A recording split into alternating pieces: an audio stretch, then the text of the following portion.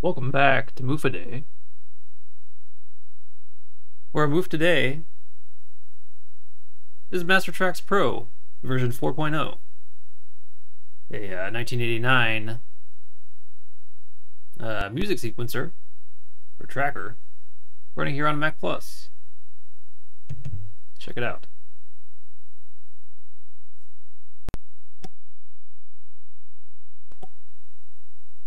So we got a few different options here. I think we're just let's try getting right into this Pro 4. Apparently, this program originated in the middle '80s for C64 and Apple II and Atari ST as well.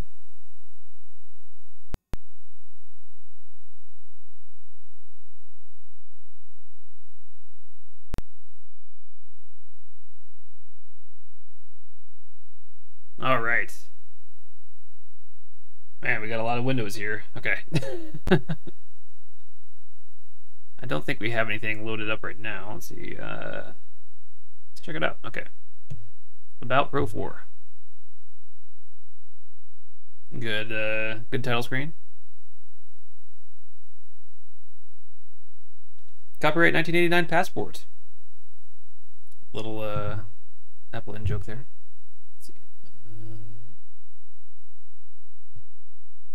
Chooser.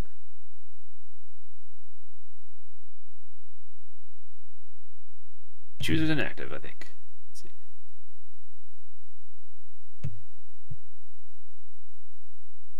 Okay, let's see. What do we have in our menu options here?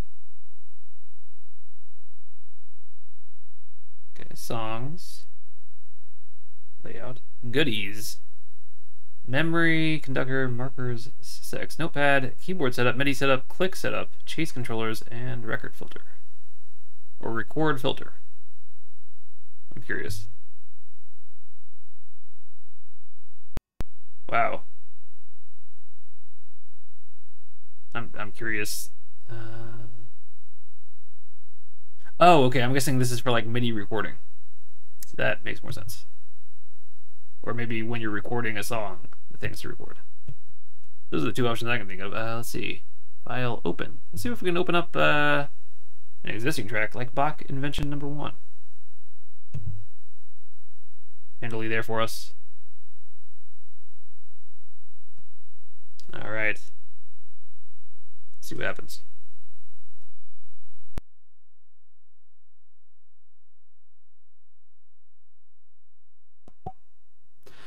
Well, I wasn't expecting that. I thought we'd get some audio. Let's see here. Change file. Yeah. Let's see here. Alarm clock. Control panel. What's control? Is the volume down in the control panel? Maybe, I don't know. I feel like I'm missing something here. Wow, this is just like the new Ventura control panel. I'm kidding. Let's do speaker volume at 7. Alert sound setting. Boing, clink, clank, monkey, or simple beat.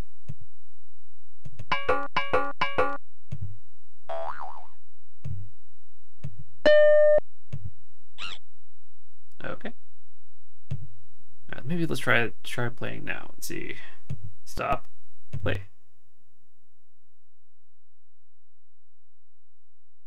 Doesn't seem to be doing anything. Let's see. Not sure.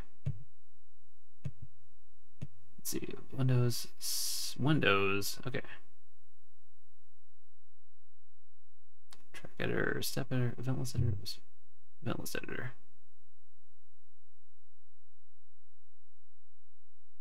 Maybe this is like supposed to play out over MIDI, so we can't hear it on the internal speaker, but that would be crazy, right?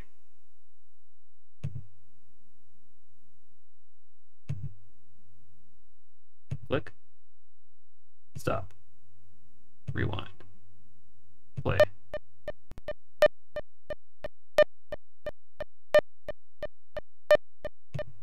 Oh, so we get the click sound. Yeah, I think maybe we're not gonna get any audio from this. Kind of a bummer because I don't know how you would even go about getting MIDI audio out through MAME.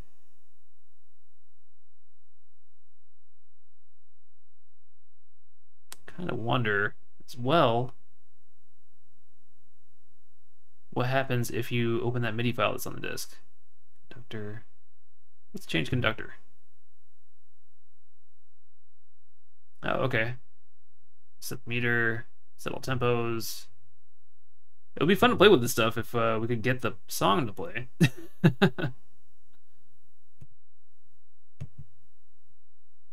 I mean, it definitely seems like it should be playing something there. Let's see, song playlist.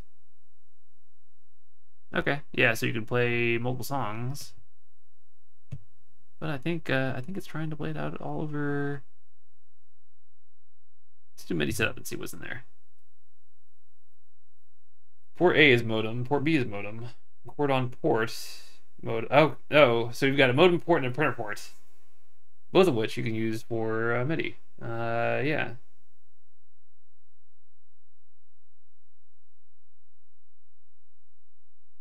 So I'm not sure.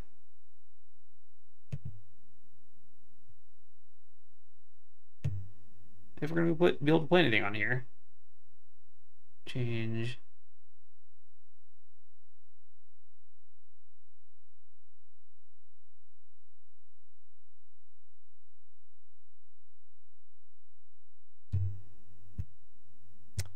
Well.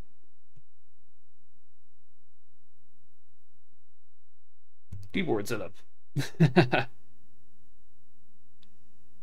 Yeah, so that's for your MIDI keyboard. What's sysx?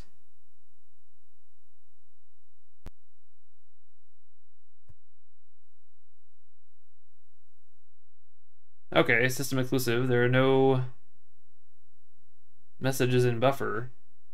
Maybe this is some obscure MIDI thing that I don't know about, but yeah.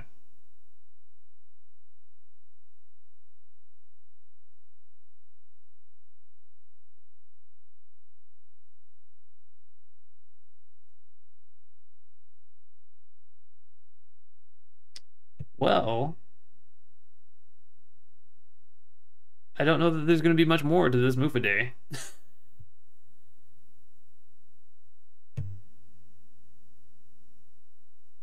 see. We can quit.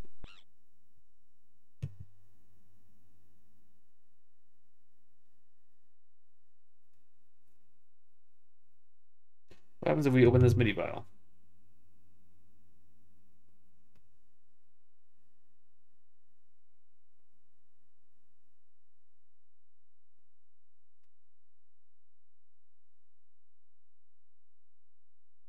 Okay.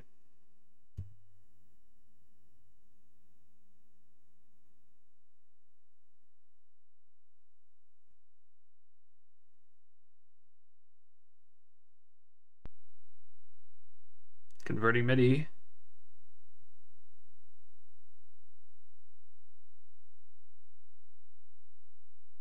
Okay, let's see. Yeah, no such luck. Let's see what we get for count in. Okay, so just like a little pre-click. But yeah, I don't think we're gonna get any music playback on Master Tracks Pro, which is kind of a bummer. But I think that's gonna be it